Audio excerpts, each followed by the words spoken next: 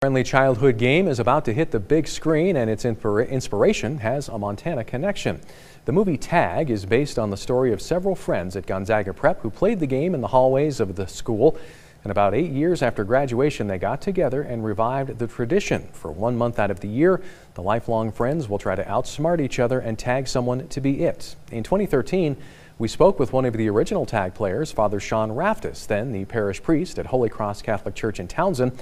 He went over the rules and some of the odd circumstances that have led to players being tagged. He says while the game has provided plenty of entertainment, it has also kept their bond of friendship going strong. And so when you take a step back, you can understand it isn't necessarily about us. It's about, appreciating and keeping in touch with good friends. Tag, which stars Jeremy Renner and John Hamm, opens in theaters on Friday, June 15th. You can watch the story we did with Father Raftis back in 2013 on our website.